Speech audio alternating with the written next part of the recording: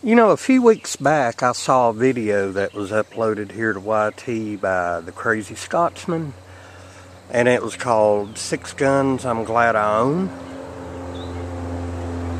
Well, when he started the video, he starts pulling out all these beautiful classic Smith & Wesson revolvers. And I'm just sitting there chomping at the bit going, wow, those are some real beauties. Well, I'll be honest with you. Now I wished I'd never seen that video because I went out and I've started, well, let's just say my wallet's a lot lighter than it was a couple weeks ago. Anyhow, let me show you something first right here I picked up yesterday, and it was an unexpected find. As you can tell by the case, we know what this is.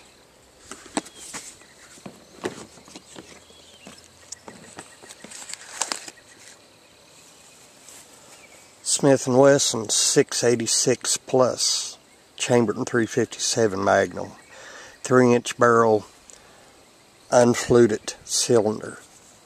I bought it used, but from the looks of it, if it's been shot, it hasn't been shot very much. But the review will be coming up next week on this. Alright. Just a little teaser right there.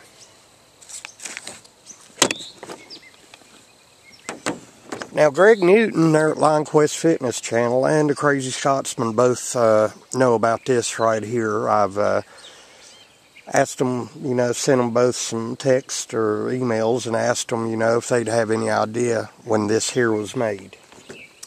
Now, it didn't come with the original box or papers or anything, but when I saw this sitting in the used section at Scotty's Guns and Nails, I had to have this. Pre-lock model, Smith & Wesson, looks to be a 3-inch barrel. This is a model 31-1, and it's chambered in 32 long. Now right here is the 32 long round in Magtech 90 grain. That's a hollow point. Looks like a mini-me version of a 38 special. Anyhow, I don't know what year this was made. I guess I can call Smith and find out the shipping date on it. But I kind of goofed up. When I opened up the cylinder here and looked inside to find the model number, I saw about 5 other numbers right here, and I said, oh cool, serial number. So I sent this, texted it to the Crazy Scotsman. Scotsman, I apologize because I realize now, and I keep forgetting Smith & Wesson puts the serial numbers down here on the bottom of the grip on these old revolvers. So, yeah, I sent you the wrong number, and I'm rather embarrassed about that. But you know what? That's all well and good. This right here, yeah. The finish on it's a little bit worn up here on top. But, you look here on the inside of the cylinder, not a bit of wear. I like it. Got the original wood grips with the S&W logo inlay right here. They're not all scarred up or anything. Pretty good shape actually, and yeah, there's a lot of fingerprints on here. Mine, of course. Anyhow, what do you say I load this up real quick? Like I said, I got the Magtech ammo right here. And we'll put my first rounds through this. 1, 2, well, 3, 4, 5, 6. Now let me get a few more rounds to put here in my pocket because I'm going to shoot more than one cylinder. Let's see what we got here. Alright, 1, 2, 3, 4, 5, 6, 8, 9. Need 3 more rounds, my friends. 10, 11, 12. Okay. Put this down. Have SpongeBob keep an eye on it right there. And I'll set the camera over here. I still haven't learned the editing process on my computer, so I'm doing this all in one take. Okay? And away we go.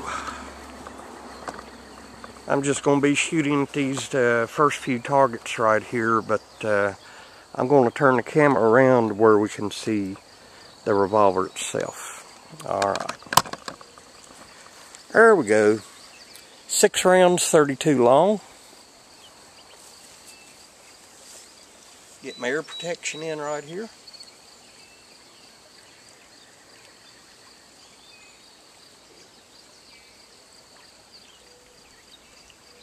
Alright. First 3 shots, single action. Let's see. Yeah, I hope this is in frame here. Oh, not bad.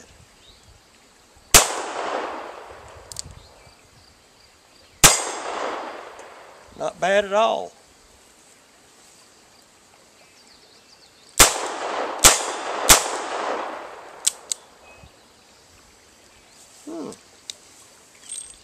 That 32 long, that's kind of a stouter round than I thought it'd be. Not as stout as 38 Special, but it's got some pep to it. Go ahead and load up 6 more rounds here. Trigger and hammer action seem to be very good on this. But of course you get all these old classic Smith & Wesson revolvers, they usually are really good. Ah boy. Let's see, and we need 1 more.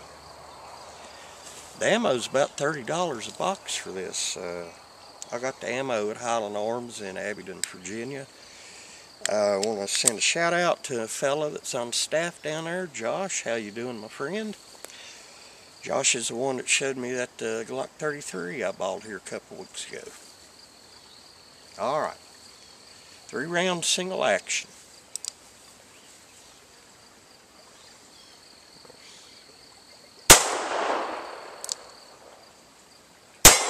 There we go.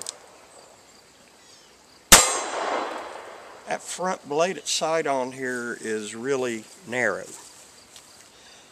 A little bit hard with the light the way it is. It's about 7 o'clock this evening. And the shade here, don't know if I want to put a little dab of red paint on that blade front sight or not. But hey.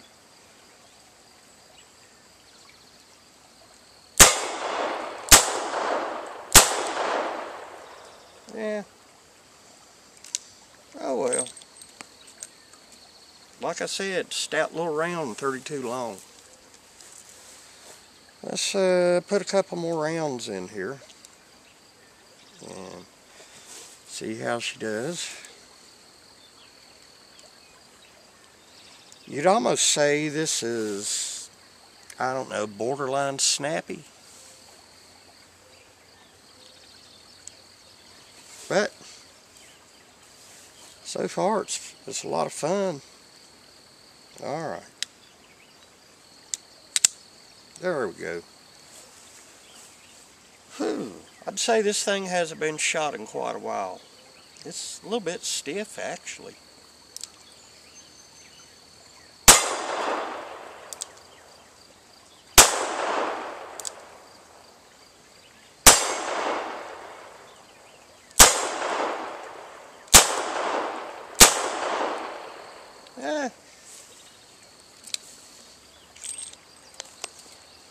Alright, Smith & Wesson Model 31-1, 6-shot revolver.